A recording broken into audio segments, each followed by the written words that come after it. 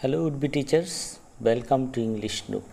আজ আমরা Parsi BC শেলির ode to the West wind কবিতাটি পড়ব।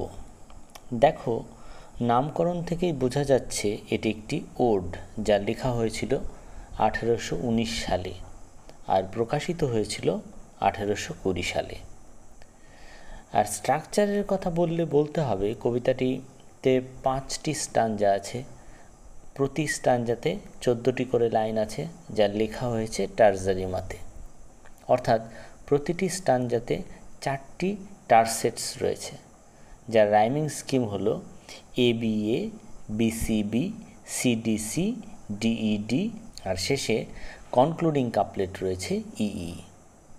যদিও কবিতাটিতে 5টি স্টাঞ্জা রয়েছে, তবুও কবিতাটিকে আমরা 2 ভাগে ভাগ করতে পারি। প্রথম 3টি স্টাঞ্জাতে ওয়েস্ট উইন্ডের কোয়ালিটি বর্ণিত হয়েছে, আর প্রতিটি স্টাঞ্জা শেষ হয়েছে ও হিয়ার ইনভোকেশন দিয়ে। আর শেষ 2টি স্টাঞ্জাতে ওয়েস্ট উইন্ডের সাথে কবির সম্পর্ক বর্ণিত হয়েছে। যদিও প্রতিটি স্টাঞ্জারই নিজস্ব থিম আছে, যা সেন্ট্রাল আইডিয়ার সাথে যুক্ত। তো যেহেতু কবিতাটি অনেক বড়, 5টা স্টাঞ্জা অর্থাৎ 70টি লাইন রয়েছে, তাই আজ আমরা ভিডিওর প্রথম অংশে অর্থাৎ প্রথম পর্বে ফার্স্ট স্টাঞ্জা, সেকেন্ড স্টাঞ্জা ও থার্ড স্টাঞ্জা অর্থাৎ কবিতার যে ফার্স্ট ডিভিশনটা, যেটা আমরা বললাম যে 2 ভাগে ভাগ হয়েছে, প্রথম ভাগটা আমরা আলোচনা করব বা প্রথম ভাগটা আমরা পড়ব, অর্থাৎ ফার্স্ট, সেকেন্ড, থার্ড স্টাঞ্জাটা পড়ব। কারণ একটা ভিডিওতে যদি আমরা 5টা স্টাঞ্জা আলোচনা করি, তাহলে ভিডিওটা অনেক বড় হবে আর সেটা শুনতে তোমাদের এনার্জি লস করবে। তো চলো এবার আমরা টেক্সটের দিকে যাই এবং চলো পড়ি এবং বোঝবার চেষ্টা করি যে কি বলছে সেখানে।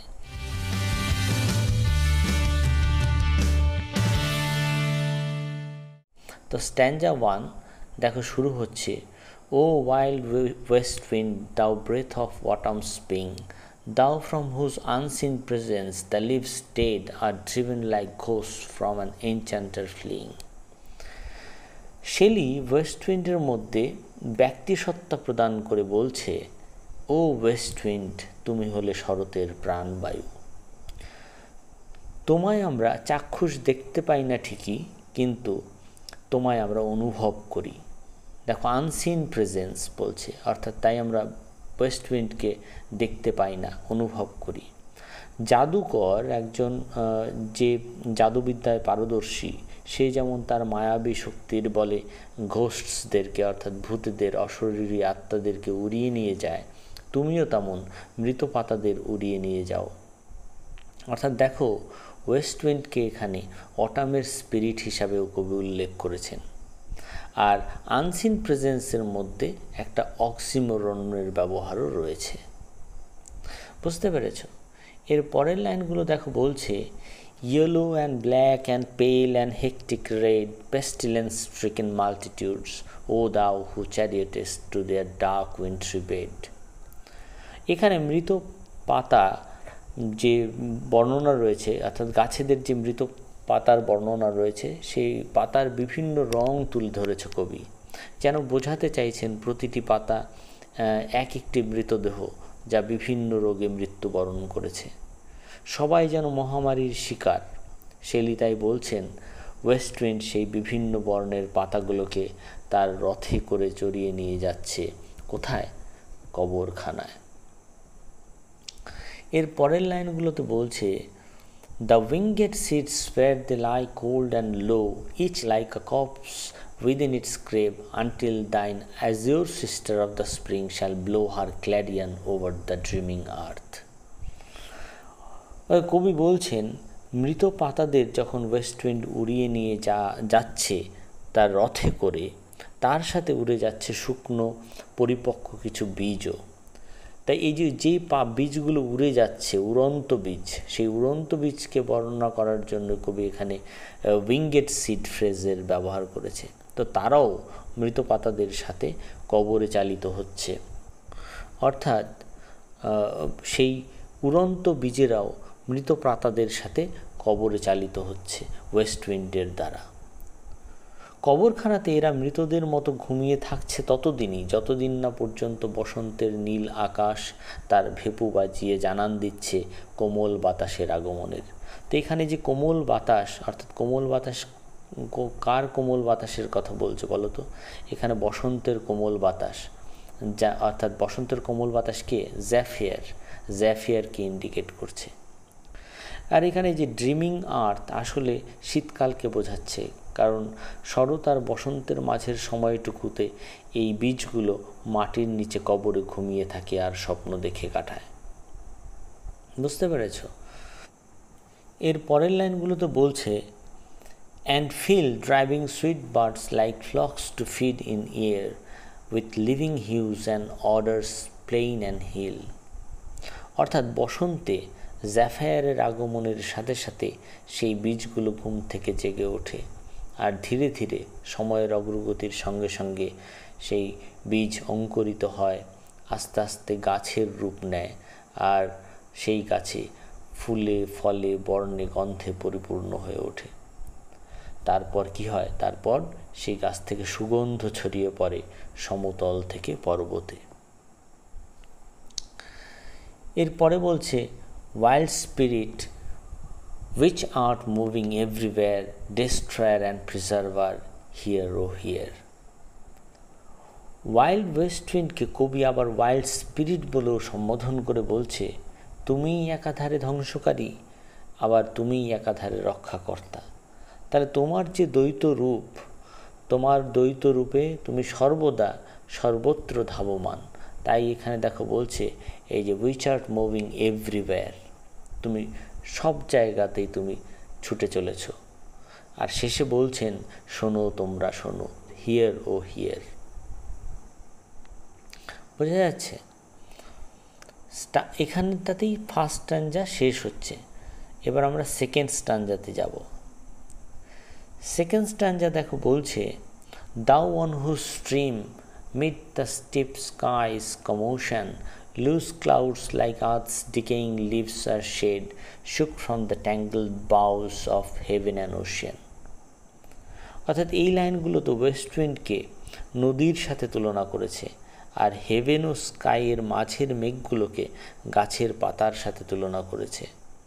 অর্থাৎ গাছের শুকনো পাতা যখন হাওয়ার দ্বারা প্রধাবিত হয়ে নদীতে পড়ে, নদীর স্রোত কী করে? সেই পাতাগুলোকে ভাসিয়ে নিয়ে যায়। তেমনি হেভেন ও স্কাইয়ের মাঝে, এখানে দেখো দিগন্তের ওপরে থেকে বিস্তৃত আকাশ পর্যন্ত যে মেঘমণ্ডলীকে দেখা যাচ্ছে, সেইগুলোকে কি বলছে? গাছের পাতার সাথে তুলনা করেছে। তাই বলছে, হেভেন ও স্কাইয়ের মাঝে যে মেঘগুলো রয়েছে, যে মেঘের টুকরোগুলো রয়েছে, মনে হচ্ছে তারাও খসে পড়েছে। আর খসে কোথায় পড়েছে? ওয়েস্ট উইন্ডের স্রোতের ওপর পড়েছে, আর ওয়েস্ট উইন্ড সেই মেঘগুলোকে ভাসিয়ে নিয়ে চলেছে। বোঝা গেছে? এরপরে বলছে, Angeles of rain and lightning there R spread on the blue surface on the Airee surge, like the bright hair uplifted from the head of some fierce মেনাড। মেঘেরা West উইন্ডের প্রভাবে নীল আকাশে কীভাবে আন্দোলিত হচ্ছে তার বর্ণনা রয়েছে এই লাইনে। দেখো, যেন মনে হচ্ছে উন্মত্ত মিনারের উজ্জ্বল চুল, যা কালো চকচকে চুল, উড়ছে। তার মানে Angeles of rain and lightning আসলে কালো মেঘ, যা বজ্র, বিদ্যুৎ ও বৃষ্টির সৃষ্টি করে। আর মিনার্ডকে, মিনার্ড হলো বাক্কাস আর ডায়োনিসাসের পূজারী। এর পরের লাইনগুলো বলছে, even from the dim verge of the horizon of the zenith's height, the locks of the approaching storm, thou dirge of the dying year, to which this closing night will be the dome of a vast sepulchre. Shelley এই লাইনগুলোতে West উইন্ডের tremendous পাওয়ারকে তুলে ধরেছে। বলছে, West wind কীভাবে মেঘগুলোকে উড়িয়ে নিয়ে এসে দিগন্ত থেকে শুরু করে গগনের শীর্ষস্থান পর্যন্ত ছড়িয়ে দিয়েছে। যেন মনে হচ্ছে এক গোছা কালো চুল ক্লিপের সাথে আটকে রয়েছে, যা ঘোষণা করছে আসন্ন ঝড় ও মৃত্যুর। তাই কবি বলছেন, ওয়েস্ট উইন্ড আসলে আসন্ন মৃত্যুর উপলব্ধি করে ফিউনারাল সং গাইছে। এই মৃত্যু আসলে বছরের মৃত্যু। কারণ কি বলতো? The year is nearing to the end. R closing night বোঝাচ্ছে the clouds are থিকনিং and the darkness is coming on, তার মধ্যেই আজ রাত্রে শরৎকাল মারা যাচ্ছে, আর তার কবরের ওপরে তৈরি হচ্ছে ডোম বা স্মৃতিসৌধ। এর পরের লাইনগুলো বলছে, vaulted with all thy congregated might of vapors, from whose solid atmosphere black rain and fire and hail will burst, O here. এই লাইনগুলোতে কবরের ওপরে নির্মিত যে ডোম বা স্মৃতিসৌধ তার বর্ণনা দিচ্ছে। মেঘেরা কীভাবে পুঞ্জীভূত হয়ে সম্মিলিত প্রচেষ্টায় ওই রাউন্ড রুফ তৈরি করছে। এরপর ওয়েস্ট উইন্ড জলীয় বাষ্পকে ও মেঘকে কনডেন্স করে বৃষ্টিপাত ঘটাবে, অর্থাৎ আসন্ন ঝড় বৃষ্টিকে বোঝাতে ব্যবহৃত হয়েছে। কবি বলছেন এই ঝড় বৃষ্টিতে মানে বিদ্যুৎ, শিলাপাত সবই হবে। তো এখানে ব্ল্যাক রেইন যে কবি ইউজ করেছে, ব্ল্যাক রেইন আসলে কিছু না, ব্ল্যাক ক্লাউডের জন্য ব্যবহৃত হয়েছে। তো এটা আসলে কি বলতো, ট্রান্সফার্ড এপিথেটের একটা খুব সুন্দর উদাহরণ। আর শেষে বলছে শোনো তোমরা শোনো, সেটা আমরা বলেছি প্রতিটি স্টাঞ্জার শেষেই তিনি এই ফ্রেজটি ইউজ করেছেন যে ও হিয়ার। এরপরের আমরা থার্ড স্ট্যাঞ্জায় পড়তে শুরু করি। তো থার্ড স্ট্যাঞ্জা শুরু হচ্ছে, দেখো বলছে, Thou who didst waken from the summer dreams the blue Mediterranean, where he lay lulled by the coil of his crystalline streams beside a palmist isle in Bay's Bay. অর্থাৎ এই লাইনগুলোতে শেলি গ্রীষ্মকালের প্রসঙ্গ টেনে এনেছেন। তো এই ঋতু পরিবর্তন দেখে আমাদের এটা মনে হতে পারে যে একটা মুড চেঞ্জ হচ্ছে বা টোন চেঞ্জ হচ্ছে, একটা টোন চেঞ্জ বা মুড চেঞ্জ আমরা অনুভব করি। তো কবি বলছেন গ্রীষ্মকালে ভূমধ্যসাগরের নিচের যে রোমান সভ্যতা শান্তিতে ঘুমিয়ে থাকে, সমুদ্রও তখন ঘুমায়। তো কোন রোমান সভ্যতার কথা এখানে বলেছে তা আমরা পরে বলছি, আগে লাইনটা আমরা পুরোটা মানেটা বলে দিই তারপরে বলছি। তো কবি বলছেন যে গ্রীষ্মকালে ভূমধ্যসাগরের নিচে রোমান সভ্যতা শান্তিতে ঘুমিয়ে থাকে আর সমুদ্রও তখন ঘুমায়, কিন্তু ওয়েস্ট উইন্ডের আগমনের সাথে সাথে স্বচ্ছ নীল সমুদ্রের জলে ঢেউ ওঠে, আর সেই ঢেউয়ের ফলে একটা আন্দোলন তৈরি হয়, আর সেই আন্দোলনে জেগে ওঠে সমুদ্রের নিচের নগরীও। তো এই যে নগরীর কথা বলছে, এই নগরী হচ্ছে একদা এই বেতে এই রোমান এম্পায়ার্সদের প্লেগ্রাউন্ড ছিল, যা ভিসুভিয়াসের অগ্নুৎপাতের ফলে সমুদ্রের নিচে ডুবে যায়। পর্যটকেরা এখনও যারা ইটালিতে ঘুরতে যায় তারা এই বের রুইন্স ঘুরতে যায় নৌকো করে। তো স্বচ্ছ জলে আজও দেখাও যায় সেই রুইন্স, অর্থাৎ সেই বের যে রুইন্স ধ্বংসাবশেষ সমুদ্রের তলায় তা দেখাও যায়।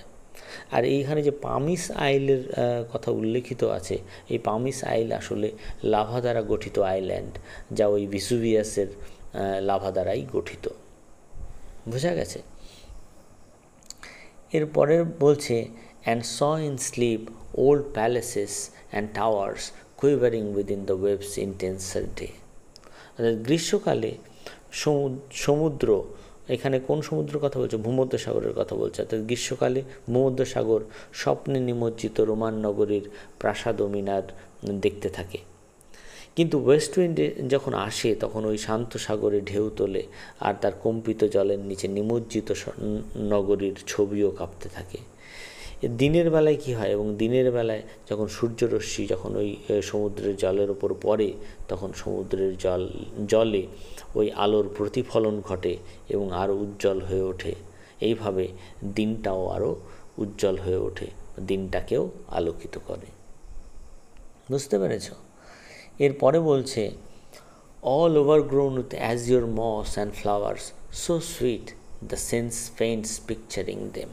এই দুটি লাইনে নিমজ্জিত রোমান নগরীর বর্তমান অবস্থার কথা বলছেন কবি। কি বলছেন? কবি বলছেন যে রোমান নগরী আজ জলের তলায় শ্যাওলায় জর্জরিত, কিন্তু নিমজ্জিত বাগানের ফুলের সুগন্ধ কবির কল্পনা শক্তিকে বিবশ করে তুলছে। অর্থাৎ এমন বিবশ করে তুলেছে যে তিনি ব্যর্থ হচ্ছেন বর্ণনা করতে। তাই বলছেন যে দ্য সেন্স ফেইন্টস পিকচারিং দেম। বোঝা গেছে? এর পরের লাইনগুলোতে বলছে, দাও for whose path the অ্যাটলান্টিক্স level powers clip themselves into ক্যাসম। এই লাইনে বলছে যে ওয়েস্ট উইন্ড কোথা থেকে কিভাবে শক্তি সঞ্চয় করে এগিয়ে আসছে, কোন দিকে। কবি বলছেন কি, কবি বলছেন যে ওয়েস্ট উইন্ড প্রথমে অ্যাটলান্টিক ওশিয়ানে আসে। তো অ্যাটলান্টিক ওশিয়ানে এসে সেখানে ওই ফ্ল্যাট ওয়েভস থাকে, অর্থাৎ লেভেল পাওয়ার্স বোঝাতে যা কবি ইউজ করেছেন, লেভেল পাওয়ার্স অর্থাৎ মোটামুটি হালকা ঢেউ। তো সেইগুলো কি হয়, যখনই ওয়েস্ট উইন্ড অ্যাটলান্টিক ওশিয়ানে এসে আছড়ে পড়ে তখন সেই ফ্ল্যাট ওয়েভস আস্তে আস্তে জাইগ্যান্টিক ঢেউয়ে রূপান্তরিত হয়।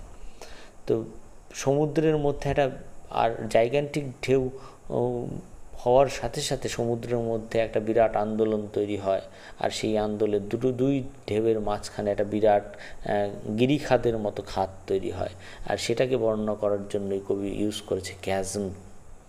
ওই যে ক্লিপ দেমসেলভস ইনটু ক্যাজম, অর্থাৎ দ্বিধা বিভক্ত হয়ে মধ্যে একটা খাড়ি তৈরি করে। তারপর ওই শক্তি নিয়ে ওয়েস্ট উইন্ড ধাবিত হয় ভূমধ্যসাগরের দিকে। আর শেষে কবি দেখো বলছেন, while far below the sea blooms and the oozy woods which wear the sapless foliage of the ocean know thy voice and suddenly grow grey with fear and tremble and despoil themselves, O hear. অর্থাৎ সমস্ত শক্তি নিয়ে যখন West wind ভূমধ্যসাগরের দিকে ধাবিত হয়, তখন ভূমধ্যসাগরের জলের নিচে নিমজ্জিত যে রোমান এম্পায়ার, অর্থাৎ যার বর্ণনা আমরা আগেই করেছি, সেই রোমান এম্পায়ারের যে অর্থাৎ বের যে গার্ডেন রয়েছে, সেই গার্ডেনের যে ফুল বা গাছগুলো আজও জলের তলায় রয়েছে।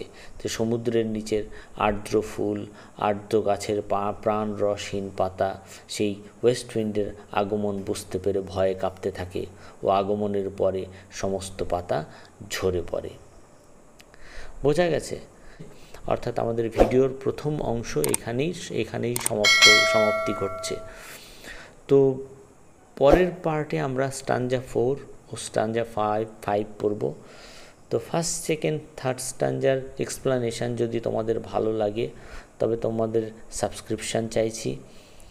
আর যারা পুরনোরা আমার ভিডিওকে ফলো করো তাদেরকে বলবো তোমরা এইভাবেই আমার ভিডিওকে ফলো করো, পাশে থাকো। তোমাদের সাপোর্ট ছাড়া ইংলিশ নুক এগিয়ে যেতে পারবে না। আর সকলের সাফল্য কামনা করে আজকে এখানেই শেষ করছি। ধন্যবাদ সকলকে। Thank you for watching the video.